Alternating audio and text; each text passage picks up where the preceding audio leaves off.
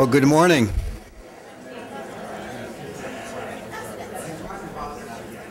And welcome to a special session of the Family Medicine Grand Rounds. I'm Dr. Mike McGill. I'm the chairman of the Department of Family and Preventive Medicine here at the University of Utah. And it's terrific to see so many folks here. We have folks from across the university, from across the community, and across the state, and maybe even further watching on streaming video for this special session of Family Medicine Grand Rounds.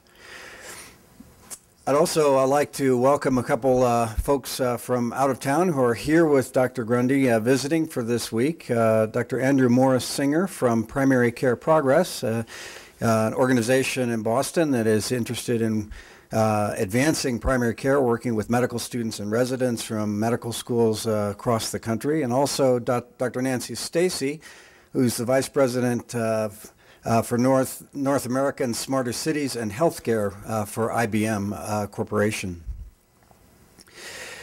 This session will also be posted on YouTube, and you can find a link to it on our Department of Family and Preventive Medicine website or the Utah Academy of Family Physicians website after the session. This is a time of terrific turmoil and transformation in American healthcare, both in the delivery and in the payment for healthcare. We have, of course, the Affordable Care Act at the federal level, but that's really only part of the puzzle. There's an enormous amount of change going on amongst commercial payers, many delivery systems, other governmental sources of healthcare such as the Department of Defense and the VA. There's change happening all around us, perhaps more now than at any time in most of our careers.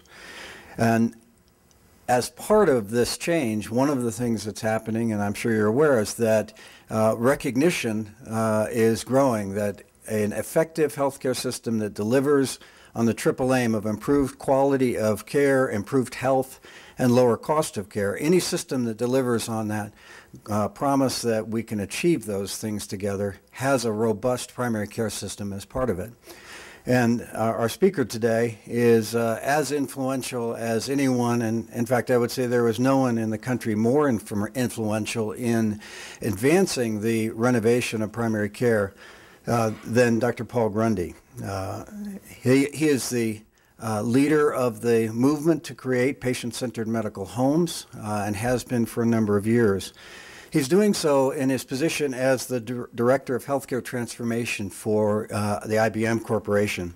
Dr. Grundy has a remarkable background. Spent a good deal of his childhood in West Africa as a child of Quaker missionaries. Went into the U.S. State Department where he did some of the early work for the United States in HIV/AIDS in Africa. Served as a physician in the U.S. Embassy in Moscow during the fall of the Soviet Union, transitioned into the new Russian government. All this he did after having graduated from the University of California, San Francisco School of Medicine and gotten his Master of Public Health degree at UC Berkeley.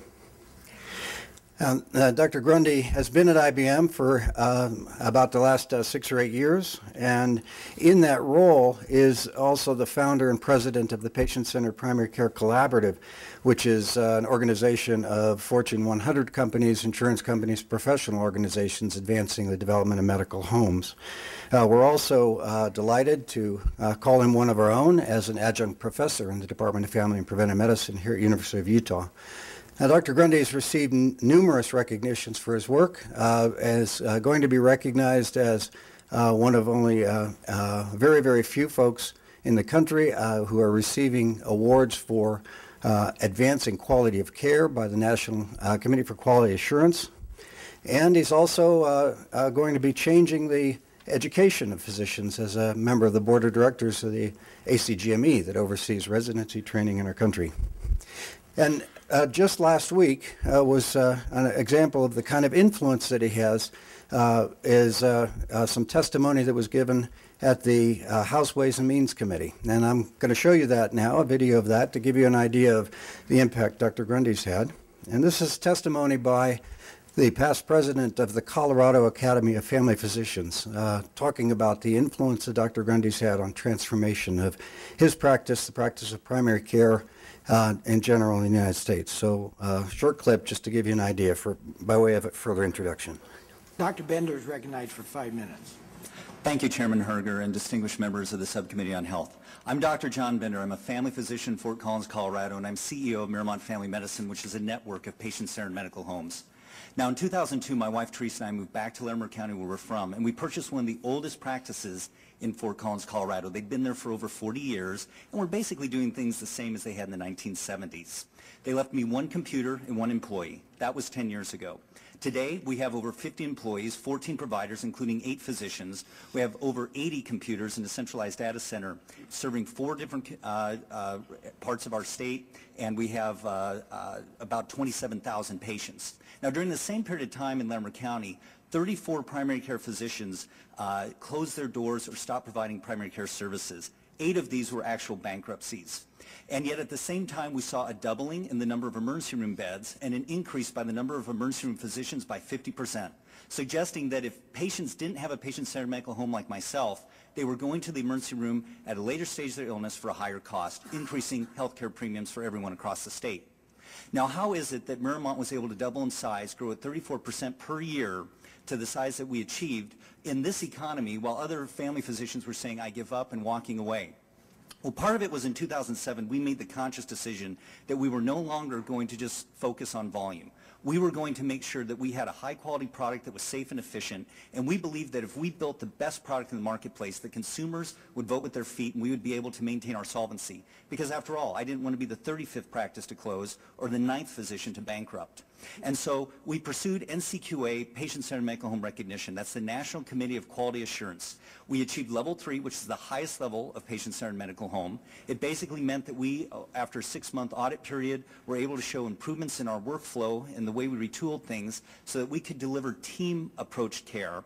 We also had, for example, a patient portal where patients could go online, look up their labs, see their clinic record. They could send me a HIPAA-compliant email, or they could schedule appointments. And we also conducted care coordination through the transitions of care as people went from hospitals to nursing homes, etc. Our next big break came in 2008 with the multi-payer patient-centered medical home pilot. This was the brainchild of Dr. Paul Grundy and others at IBM, who had compelled the top payers in the United States, WellPoint, United Health Group, Cigna, Aetna, and Humana, to test the patient-centered medical home model. It was based on some of the beliefs and work that Dr. Barbara Starfield had published 10 years earlier, suggesting that if we put an emphasis on primary care, we could bend the health cost curve. So with that, Dr. Grundy.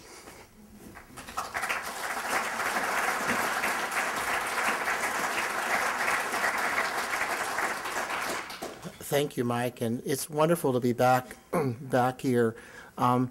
This morning I woke up and I travel a lot, and I sometimes have trouble keeping track of where I am, and I had put on this beautiful red T-shirt, and I looked at the mirror and I said, "Aha! I'm in Hatu." Go Utes! It's a pleasure to be here. You know, the story that you just heard from Mike Bender is in fact your own story here. Bring up my slide set. Is your own story here in Utah, actually. It's the story of what you've done with Care by Design in the clinics. You really started from deep in the red a few years ago when I first came to visit, and you built medical home across your communities in such a way that the kind of care that was described by John is the kind of care I saw yesterday for my employees. So this is going to run on itself, so I'm just going to let it run and talk later. Rocked by recession, the city of Hobbs was sorely in need of a source of new jobs. So one day the mayor stood up on his stump and suggested a plan to get them out of this slump. I've read the reports and seen the predictions from the Bureau of Labor and their statisticians that jobs in the sector of healthcare are rising, by thousands per day, with experts surmising this trend in employment can only get bigger. As the nation gets older, it's bound to get sicker. So how can we profit from this demographic? The answer is obvious: hospital traffic. We'll get out-of-towners to come here when they ache, with a medical complex, best in the state. Thus, the more good healthcare jobs we'll create. The city did just what the mayor had envisioned. Tax breaks followed by cutting of ribbons on a medical complex so modern and new it caused wonder in all who walked through it. The top floor was the brain. Below that, the nose. The bottom floor studied the stubbing of toes. While the mayor just waited for those tourists to visit, he spied through his spyglass something rising. What is it? Just in yonder city, 12 miles up the river, they built up their hospital tower even bigger, with a special addendum, a surgical spire that climbed an additional 50 feet higher, for hearts to be paced, spines to be spaced, kneecaps replaced, brain waves retraced. They even gave complimentary massage to anyone left waiting in the parking garage. It was just so much fancier. It had their spot beat. The mayor was nervous. He smelled his defeat. He had to compete with this terrible spire. But how? What's this? He have to acquire the all-organ blast and make younger machine. It had just been invented. Extremely expensive. Did it work? No one knew. It was still being tested. The point was they'd have what the other town lacked, and thus the more patients and jobs they'd attract. The town was in favor, but a man in a suit stood and said, "My dear mayor, your plan is a hoot. Huh? This arms race you've run with your upriver rival does threaten to dun our financial survival. This medical tourist you seek is a fiction. It doesn't exist. When people are sick, then they go to the place that their doctor suggests. They don't drive around the state to shop for the best. And these wings and these towers you've been able to grow means locals use more. That means more dough that businesses must pay for their workers' insurance. So forgive me, dear mayor. I need more assurance that this competitive fervor that's rattled your saber won't end up quite badly for business and labor." The mayor just nodded. He'd heard words to consider, but the sound of the pounding of nails from upriver made the mayor conclude. Well, to heck with the cost. If Hobbs doesn't get these new jobs, we're lost. And so it resumed, the grand competition. The two rival cities consumed by ambition, the one with its tower, the other its spire, each one expanding its hospital higher, much more than the region would seem to require. Till even the mayor didn't know what to write on the hospital billboard they lit up at night. Could he say his was tallest or just second best? He must climb to the top to reckon a test. But as he climbed to the top to spy that town's spire and find out for certain whose building was higher, just then the clouds parted. He could see the whole nation, and so many cities boosting healthcare occupations. But if all these mayors were fueling the fire, then who would be paying for these towers and spires? And what if this medical boom might inflate the size of the debt of the feds and the state? Well, heck, thought the mayor. Why should he schwitz? That was Washington's problem to fix. So this is the point of view of business that I represent around the care delivery system that we get.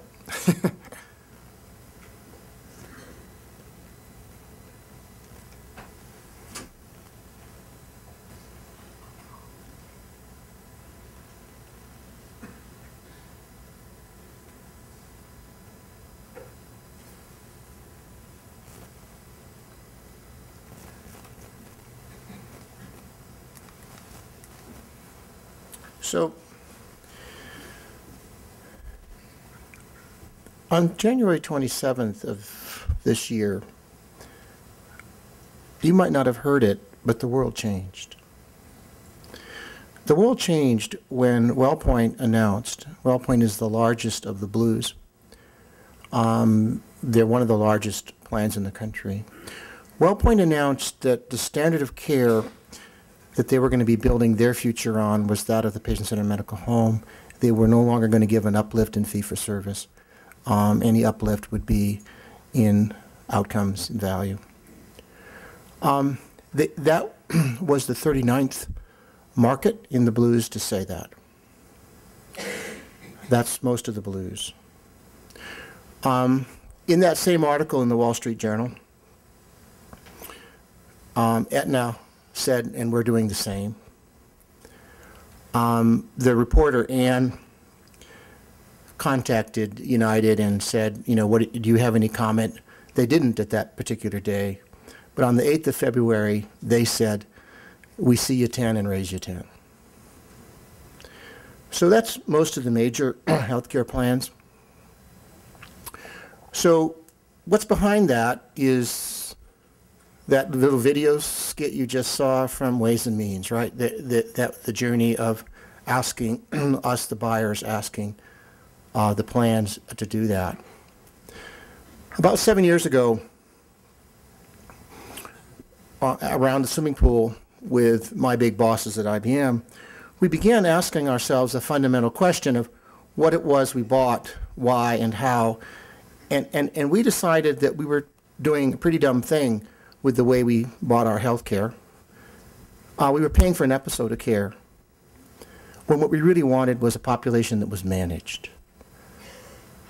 You know, we really concluded that to try to take a diabetic or somebody with a chronic disease and address them, you know, in a design of delivery that was 50 years old around an episode of an acute process wasn't something that made sense anymore.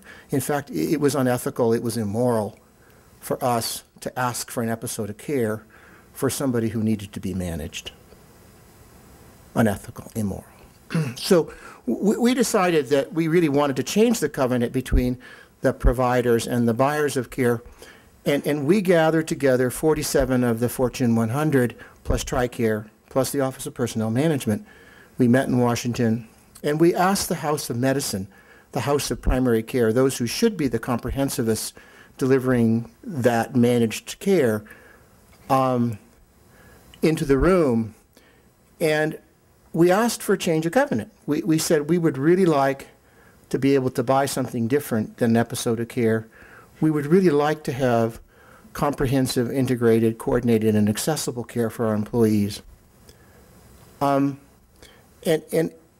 it was extremely touching because across the table from us were any pediatricians in the room? Pediatrics, family medicine, internal medicine. So across the table were those guys, right? All you guys.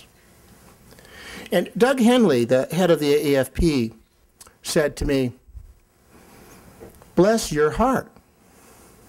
I now know, because I've been in the South a few times, it means two things, but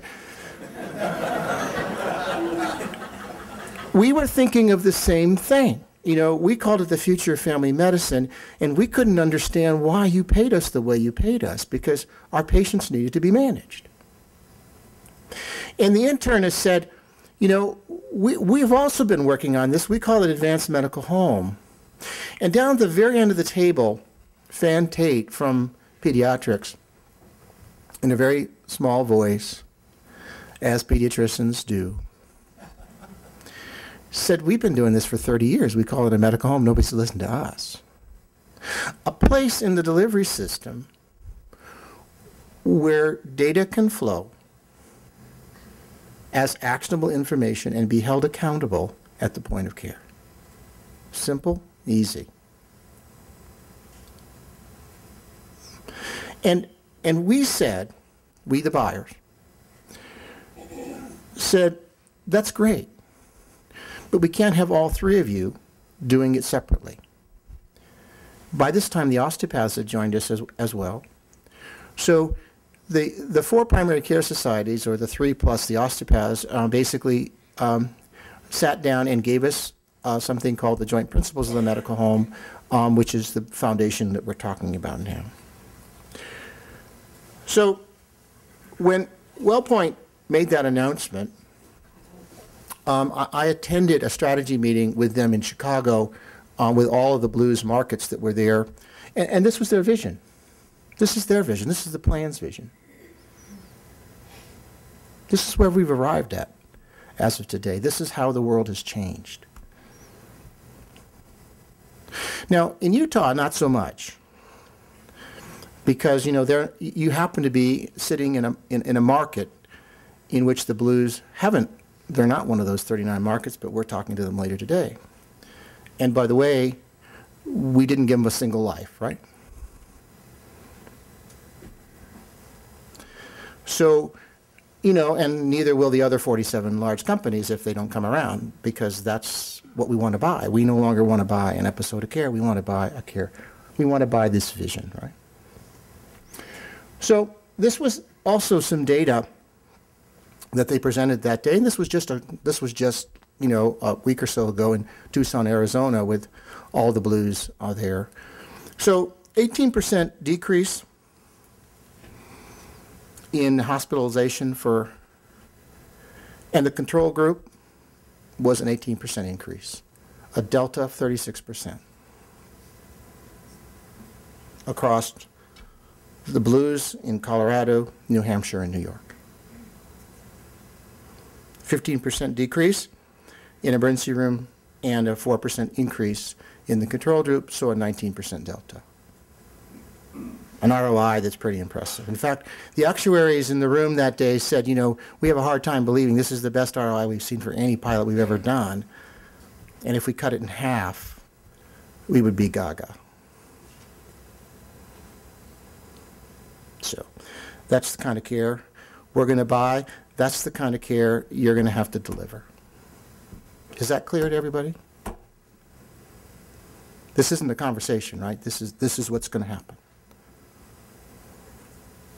So I stood up in front of the leadership of all the academic medical centers in Philadelphia a few months ago, the CEOs, the administrators, and I said, what happens to you guys when you insist on delivering a product we no longer want to buy or can afford to buy?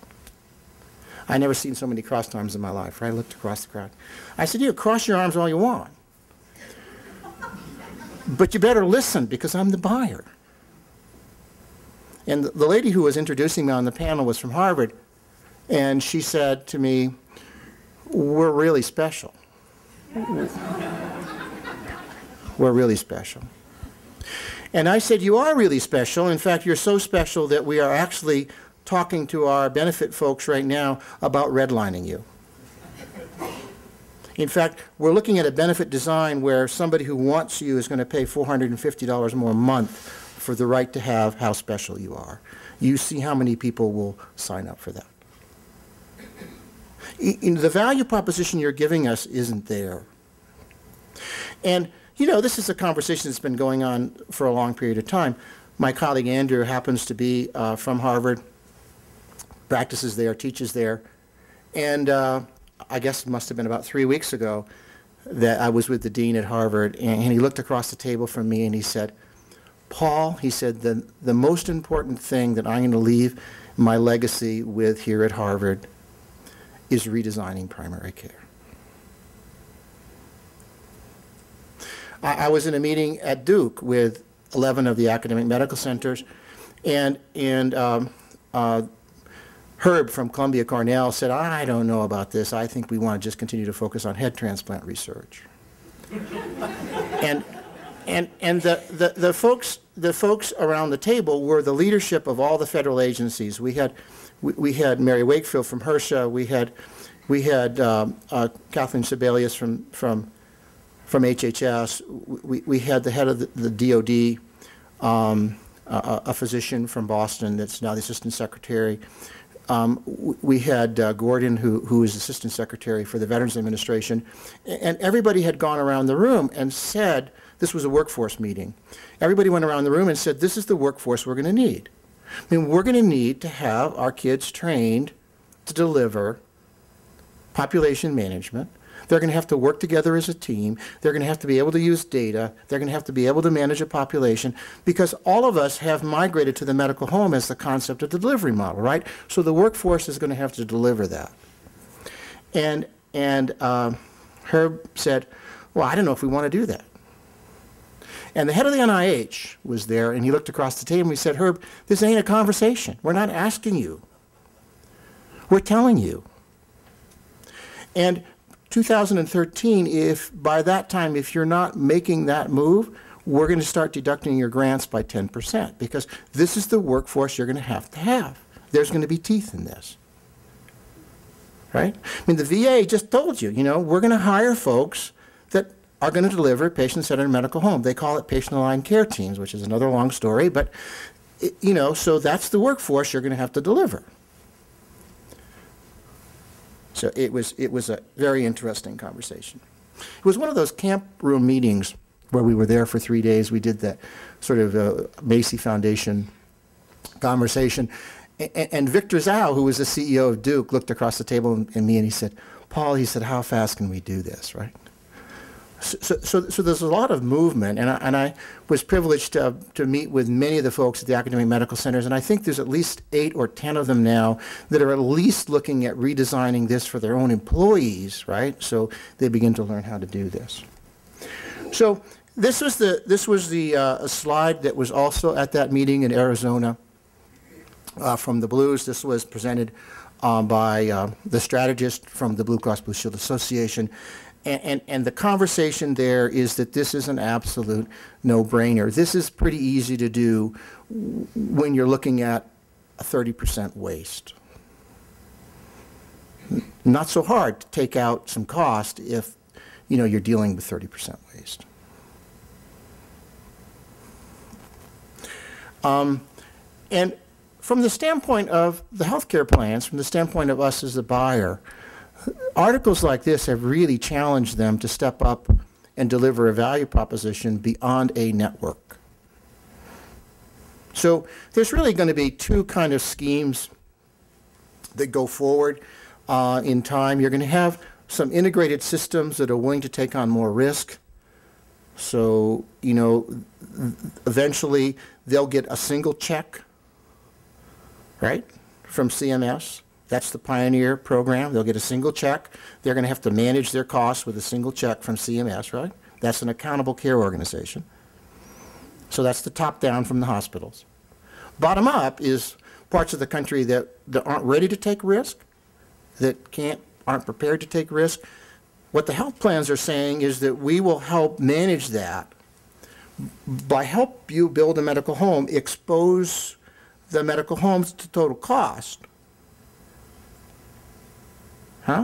and reward you for delivering better upstream care, for managing a population, and being willing to put barbed wire around unnecessary services. Grand Junction, Colorado. If you read the Atul Gawande article, that's Grand Junction, Colorado. So, you can do it one way or the other. Bottom up, top down, accountable care organization, take your own risk as an institution, or work with a plan and allow them to continue to take their risk while you figure out how to do this. But the base of both of those, whether it's an accountable care organization or whether it's the medical home plan, the basis of that, the foundation of that is a medical home. It has to be. There's no other way to do it. I sat with the 10 PGP hospitals a few months ago in Chicago. The PGPs are the guys that are the pre-ACOs, Marshfield Clinic, Everett Clinic, 10 of them around the country. Marshfield's the only one that got every dime that CMS awarded. Billings, Montana is another one of those. And they talked about their experience, they talked about their journey, what was successful. They said, issue number 1 of the 10 things is a medical home. You've got to have a medical home. You've got to have that foundation of primary care. You've got to be able to understand what you're doing. And number 2, you've got to have the data. You've got to understand the data, right? And there's not a lot of places that are prepared to sort of do either. So that's the journey that we're on. There's a number of factors that are driving this. One factor is the cost, and we'll talk about that in a bit. We already talked about it a bit. But the other important driving factor of I think the 3 key driving factors is data. You see, for the first time in history, we're going to have the data. We tried to manage before in the HMO movement, and by the way, there's still folks that are doing that pretty well. I mean, there's still Kaiser, there's still Intermountain, there's still Geisinger that do that, right? But for most of us and most of America, we didn't have the data. Now we're going to have the data. We do have the data. I mean, tools like Watson, if you saw that Jeopardy game, are going to do for your minds, your patients' minds. You know, in the kids who I sat around the table with yesterday who are in medical school and we had the chats, are going to do for their minds what imaging has done for their eyes in my generation. It's going to open them up. It's going to put data at the point of care that's actionable and deliverable. No longer will the medical students need to be data repository storage units, right? I mean, it's a huge shift in what happens, right? So the training is going to have to be around, you know, how do you teach these medical students about relationships, about difficult diagnostic dilemmas, about sorting out things, and not about how much data you can store about your limited specialty area, because, you know, that's part of the reason why we've gotten so specialized, is because it's so complicated and complex. I mean, tools like this can sort through 400 million pages of structured or unstructured data in 0.3 microseconds. I mean, it's just phenomenal what's going to happen. And, you know, Mike is one of the advisors on the Watson tool. We're really looking at it very, very closely around how we're going to use this. How is this valuable?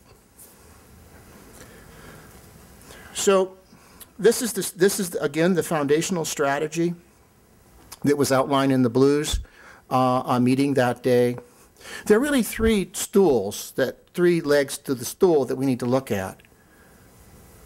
We need to look at practice transformation, which Mike and you guys have been doing. You're leading the nation in that, in Care by Design. When I mean the capacity that you have in your primary care, the leadership that you've shown is just phenomenal. That's why I'm so proud to be affiliated with you. I brag about you all over the country. So that's the practice redesign. So the other elements that have to occur is benefit redesign. So that's my job, right? That's the job of the HR person in your hospital. That's the job of the people who face what it is you deliver. In an experiment we're doing with Michigan, Blue Cross Blue Shield, Michigan, University of Michigan as an employer, IBM as an employer, you know, we have a benefit design where our folks wear a pedometer. And we give them like really low rates if they will exercise, right? We have programs where they teach their kids how not to be fat. We have obesogenesis for families. They take those courses, you know, they get low rates because, you know, we see the risk factors going down. Now, when we first did that, you know, we offered that to our employees. We said, you know, we've got this program where, you know, you can get your health care for free. You just have to do these things. Well, free is pretty good, right? So that's kind of a bit of a bribe.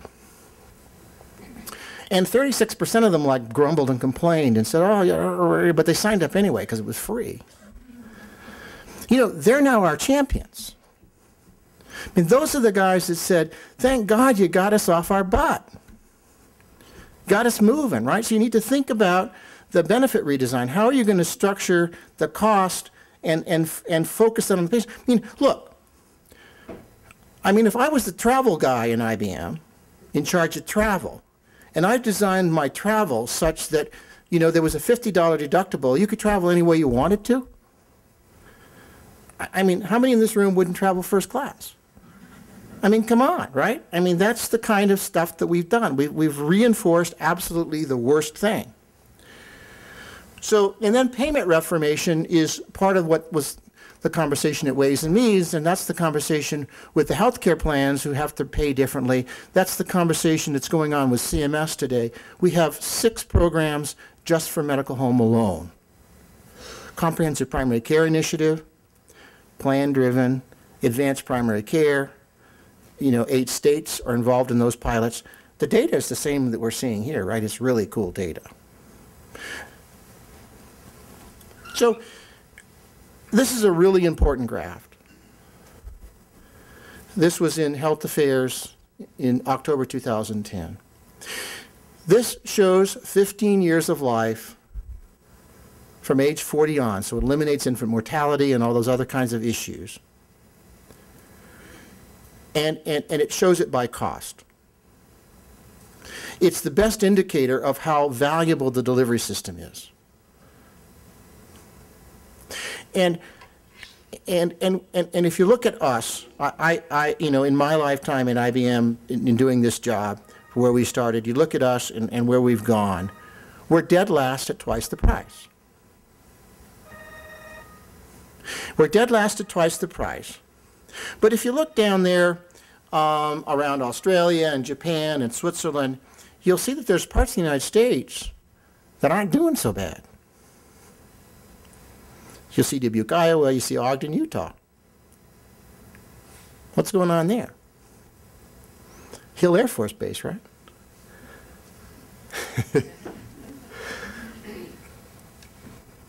You know, so it's now reached a point, you guys, in terms of the cost concern that my CFO, my CEO has about healthcare, that we look at stuff like this, and this is where we put our jobs. No governor wants to hear that if they're up there, right? Right? They want to hear it if they're down here. I get calls probably twice a month from one of the Fortune 100 companies asking us, where are you looking to put your jobs?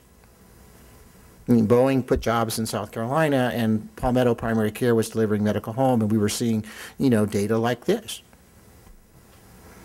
I mean, we put 4,000 jobs in Dubuque, Iowa. Am I looking at Ogden, Utah? You bet I am. I mean, so no longer is this a benefits issue.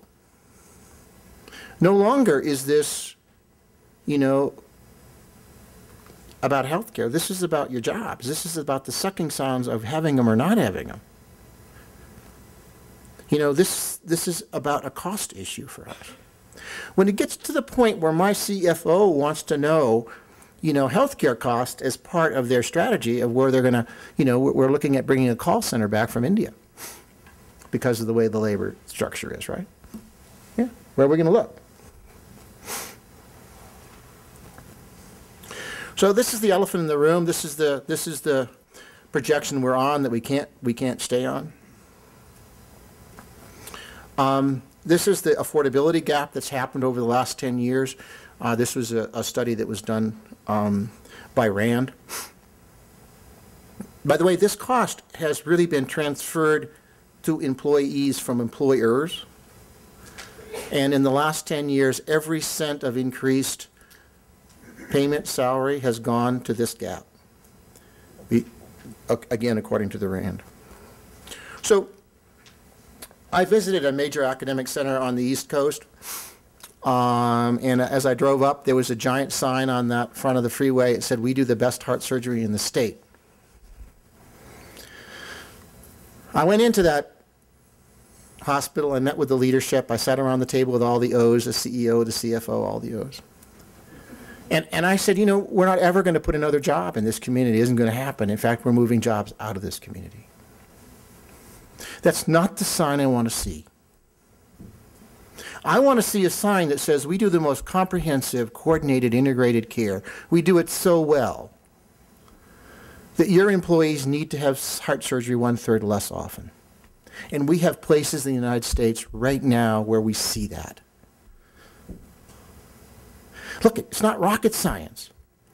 It's discipline around managing a population. It's the ABCs. It's aspirin. It's blood pressure. It's cholesterol, right? I mean, it's not rocket science. I know exactly what that sign said, I said to the CEOs. I know exactly what you're telling me. You're telling me you know where the high-end procedures are, and you're going after it. In some ways, you can't blame them because that's the structure that we've put in place that's now changing and will change. We can't afford to do that anymore. We can't sustain to do that anymore. And it's toxic and dangerous to boot. There's an inverse relationship in my data between how expensive the healthcare is and how dangerous it is. Lots of data around that, right? I mean, we do the best partiality care in the world. We should be proud of that. We should continue to do the best partiality care in the world. We do darn good livers. People come here from outside the country to get their livers done. We do darn good knees and hips. I don't want to change that. I think that that's important to do. But my employees have more than a liver. I mean, it's dangerous. It's toxic in an environment where I have 5 partialists all working on my employee with no adult supervision, no coordination of care, no integration of care, right? No follow-up. I mean, you know, I have 5 people that are prescribing 5 different medications, and there's 0 coordination many, many times. It's dangerous. It's toxic. It's expensive. It's wasteful. So we really that day made a decision that we were going to fundamentally change the covenant of what we bought. We asked the House of Primary Care to give us a set of principles. They gave us these. They're the joint principles of the medical home. They're immensely powerful. They're immensely powerful because they're now the standard of care in the DOD. They're now the standard of care in the Veterans Administration. They're the standard of care in 6 countries, by the way, including Canada. And you just saw what the healthcare plans said they're going to do, right? So last fall, the Fortune 100 companies that I work with in the PCPCP. So now you saw the data, right? Great data. Why wouldn't you do that? Last fall, we took our RFP process, request for proposal. We took the data from the Office of Personnel Management, the largest employer in the country, the federal government, their carrier letter, which demands a medical home, right? So I'll show you that later. We took that information and we put it in our RFP every day for over 3 months, every business day, every major plan in the country got a Federal Express envelope from one of the Fortune 100 demanding in their RFP this kind of care. Every single day. So this is where we're at. We have some states, we have over half of the physicians that are either in medical home or well on their way. In Utah, we have 4. We have Care by Design, your primary care clinics that are all in the process. So we have some work to do here, but it's really made a tremendous amount of progress. And I think that what's cool about Utah is that you know, you're already in a great position to take advantage of this, to really begin to seize this and market yourself. I mean, this is, you know, you already have some real strengths. And you already have the process in place, and you already have, you know, folks that know how to do integrated care. So I mean, I think that you can really advantage this. I was a couple weeks ago. I was down in Louisiana with Blue Cross Blue Shield of Louisiana, talking to the CEOs of all of the hospitals there and the leadership of the state. And sitting on my right was Dow, and on my left was Exxon, and it was, you know, they're the largest employers in Baton Rouge, right? So this is for us a no-brainer. This is the cumulative kind of data that we're seeing. We're seeing this in pilot after pilot after pilot. This is why, you know, you just saw that from the Blues pilot. This is just sort of from our outcomes. We're redoing it again this year. This is the kind of data you see. Mayo Clinic is the largest employer in Rochester. We're the second largest employer in Rochester, Minnesota, IBM is. And we've been working together with them as an employer. You know, in the 4 years that we've been doing that, the nation has experienced a trend line of 31% up. 31% up in healthcare. Our trend line for our employees, for their employees, is 0. That's bending the curve. Why wouldn't we want to buy that? This is CareMore. This is an extensivist kind of program. This is where you really begin to focus on your sickest of your sick. This is a practice in California. It's owned by WellPoint, and they have practices in Arizona and Nevada. You know, they really pay attention to detail in managing their populations. I visited one of their clinics. They go out into they really have home care workers. And when a diabetic gets a nick on their foot, they attend to it right away. They have 60% less amputations for their diabetics, 60% less complications for their chronic disease. You know, we really manage these patients out of the hospital. We manage them at home. We manage them well. 60% less amputations. I mean, that's Zsa Zsa Gabor with a leg to stand on. Probably people in this room are too young to remember Zsa Zsa Gabor. Green Acres, you know. So in Ways and Means, if you listen to the rest of that testimony, you would hear from Blue Cross Blue Shield of Michigan. They're probably one of the ones that's the furthest along in a state plan. They have probably close to 70% of their docs in the medical home, and this is where we're doing some of our benefit redesign with them. Again, this is the kind of data that they're seeing in Michigan. I don't know if I need to do anything more to convince you guys, though. So if you look at a hospital, as an employer, this is the Midwest Hospital, and you know they have about 12,000 employees. They're a major academic medical center, major hospital, and they put in medical home. This is their trend line. Huh? This is their cost line for their employees. And they took this, and they went out to the local shipbuilding company, because it happens to be on the Great Lakes. And they also went out to the school board, and they also went out to the state as an employer, and they also went out, you know, to some of the other companies 100 miles away from them. Built this for them, right? They said, this is what we do for our employees. You know, we can offer you a value. That's what Mayo's doing too, right? So in fact, there's 6 or 7 academic medical centers. So, you know, when I go to a hospital now, and I meet with the leadership of the hospital, and I ask the question, why should I put any of my employees in your beds, right? Because that's the question. The first thing I ask is, what's your trend line? I mean, what are you doing for your own employees? I mean, look, that's the one place in the system where it's entirely your cost, right? That's entirely your cost. I mean, you know, it's out of your profit that you're paying for that cost. I mean, are you doing anything about your own cost? On average, the academic medical centers are 22% above the average trend line, right? 22%.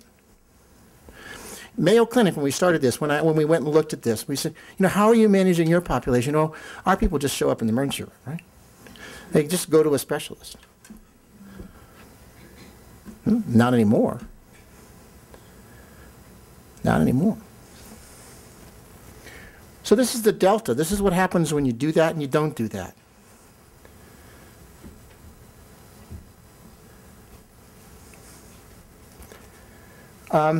Great article. Anybody here read the Atul Gawande article, Cost Conundrum? If you haven't, you should. It's what the president carried around. Everybody said, you know, look at this, look at this. It was very cool. He's a good writer. Actually, he and I are both going to get that NCQA award. I'm real excited about that. But Atul Gawande, you know, looked at Dartmouth Atlas data. He looked at Medicare data, comparing cost. This is my lives. This is commercial lives. This is the under 65 crowd, or they don't need kidney stuff, right? So you know, this is my commercial lives. And it's interesting because here, McAllen, Texas, which was actually one of the most expensive places in Atul's article, is one of the cheapest. It's the 3rd cheapest in commercial lives. Any idea in the audience why? Fascinating. Can anybody tell me why? fraud, Medicare fraud. I mean, they're shifting away from the commercial lives to the Medicare lives, right? And if you Google Medicare fraud in McAllen, Texas, you'll see page after page where Peter Bedetti is in charge of integrity at CMS, where they're now perking people and they're making that stuff visible. They arrested a cardiologist there. They perked him for doing stents on normal hearts. Why? Because Medicare was an easy mark, right? There are places in the country where you actually have criminal rings that do this, right? So that that's in a fraud belt. So what we're talking about, and I don't know how much more time I have, but I can go on all day. 4 minutes. So what we're talking about is a system integrator. We're talking about a place in the delivery system where data can flow and be held accountable, right? At the point of care, at the fundamental coal face in a healing relationship with a doc who does what they've always wanted to do as a comprehensivist, and that's manage their patients and manage their population with simple tools to do that, like a registry, right? When I moved to the Hudson Valley, I asked my primary care doc, you know, how many women were over 55 and how they tracked them for their mammograms. And he said, you know, we have no clue how many are even in our practice, let alone who are over 55. And yet when I took my cat to the vet, my cat had a registry and it got notified when it needs its immunizations. And, you know, last July, my wife was sent a message saying she needed her mammogram and she went and got it. She had a small lesion. You know, I'm going to fly home on the 27th for her mastectomy. And she had her chemo already because she was Herceptin positive, but it wasn't in the nodes, and it's palliative. I mean, and it's adjunct, not palliative, right? And I asked her, you know, hey Juan, would you have shown up for your mammogram if you didn't have a simple reminder? She said, probably not. That's what we're talking about. It's as simple as that, you guys. We're talking about, you know, the ability to think about who your population is and manage it. We're talking about teaching our kids here at the University of Utah to begin to think about more than an episode of care, to begin to think about, you know, who you're responsible for, to have the discipline to follow up and follow through. That's the fundamental basis. Thank you very much.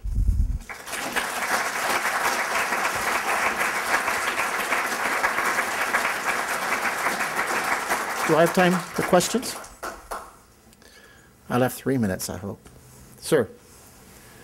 Yeah, you've made a compelling argument, and there's no objection to the obvious benefits of coordination and integration.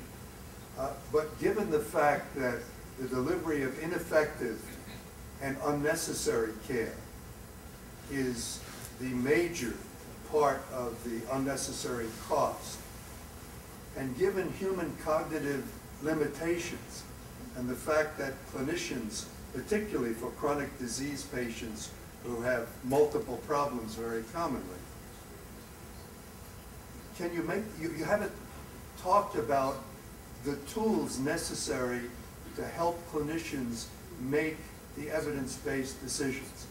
In other words, what about decision support with adequately explicit or reproducible methods that would enable the clinician who is already overwhelmed and will be more overwhelmed with all the genomic and other information that's coming down the pipe? Yeah, that's an extremely good point, and I think I kind of made that point a little bit, but didn't dwell on it a lot. The era we are now in getting at data and turning it into actual information is extremely primitive. I mean, it's like extremely primitive.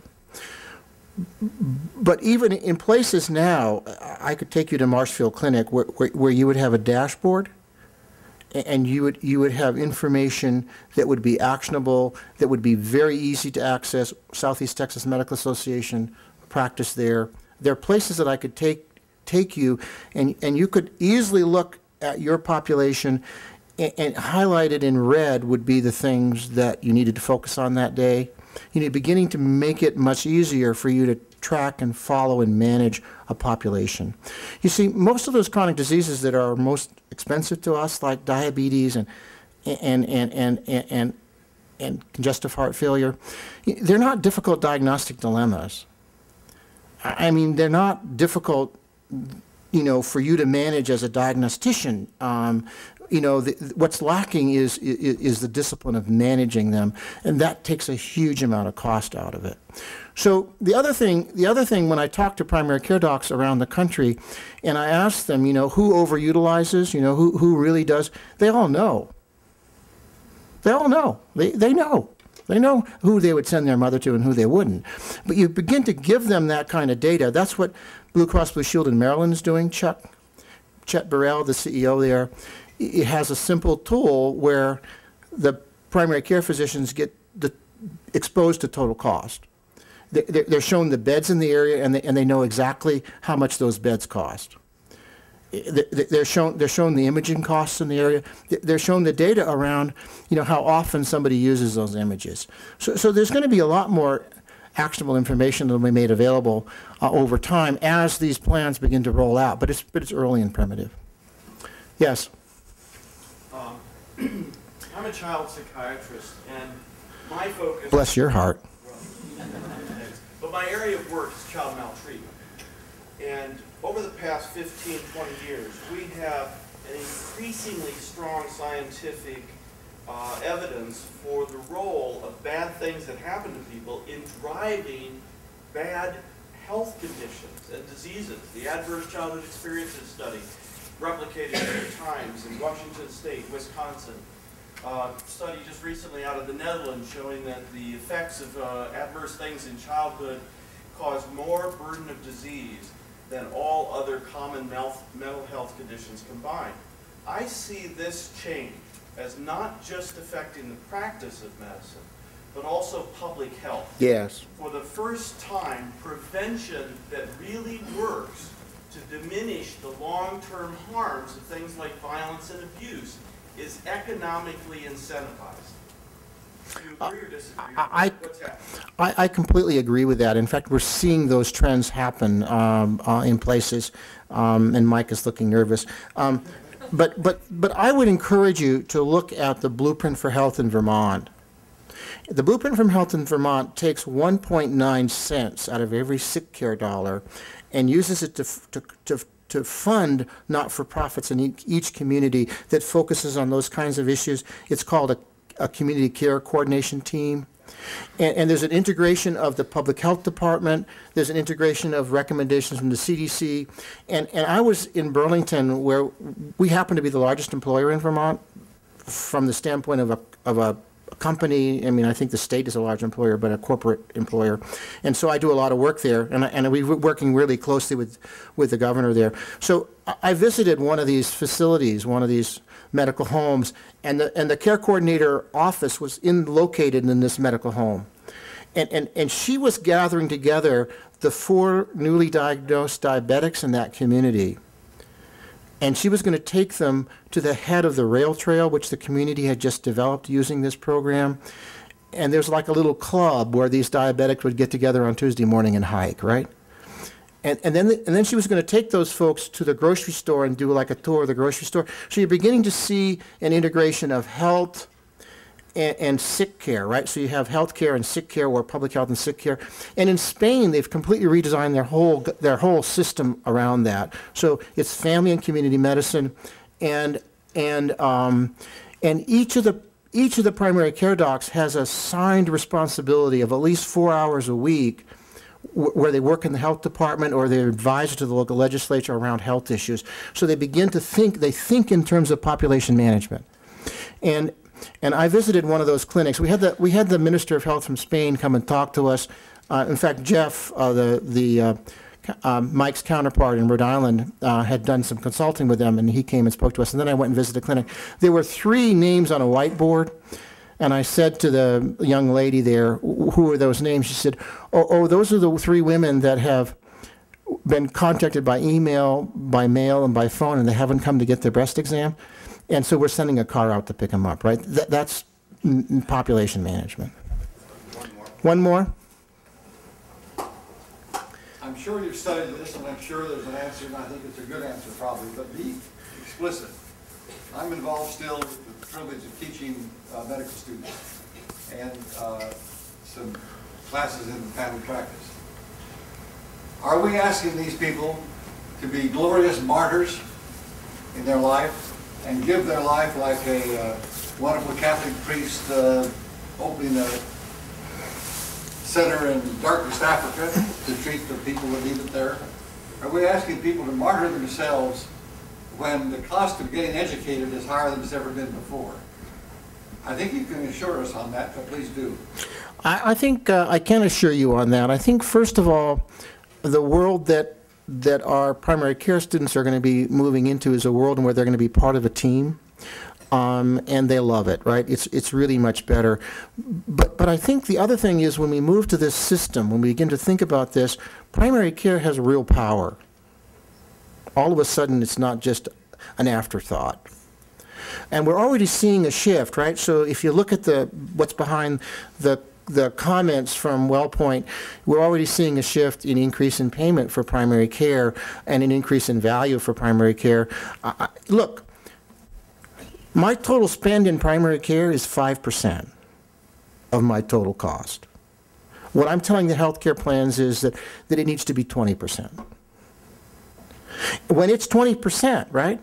When there are systems where that is the kind of ratio that you have, and by law, by the way, in Rhode Island, that's now the case. The insurance commissioner says all the healthcare plans have to spend that much in primary care because that's the way systems work. When you begin to see that, you see this sort of stuff, right? When you only spend 5%, when you don't focus on primary care, you don't have an infrastructure. So we're going to see a huge shift. I'm sorry for those who are, who are cosmetic dermatologists in the audience, but I'm sorry, but you're not worth $1 million to me. I don't want to pay that anymore. Thank you. What role do you see nurse practitioners playing in this patient-centered medical care? Oh, they're playing a fantastic role. We have many pilots that are nurse practitioner led, and fascinating because when I was here a couple of years ago and I went out to one of your clinics, up in some beautiful ski area. Why not? And I watched how the professionals interact with each other, how they manage their patients. They focused on two things. The clinicians did, the nurse practitioners and the physicians. They focused on difficult diagnostic dilemma and relationships, and the rest of the team did everything else. But, I looked at the dynamics of how that place ran.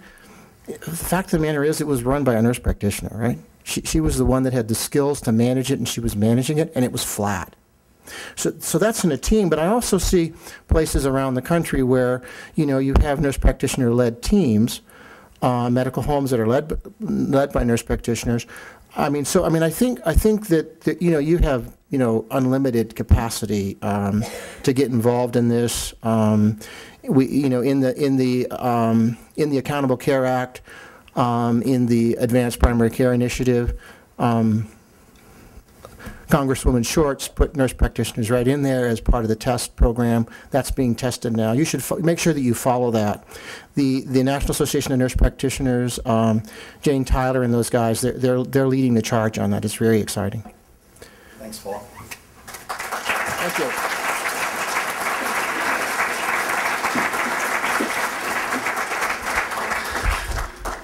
I do have one announcement I need to make for the family medicine residents who are going to be meeting with Dr. Morris Singer.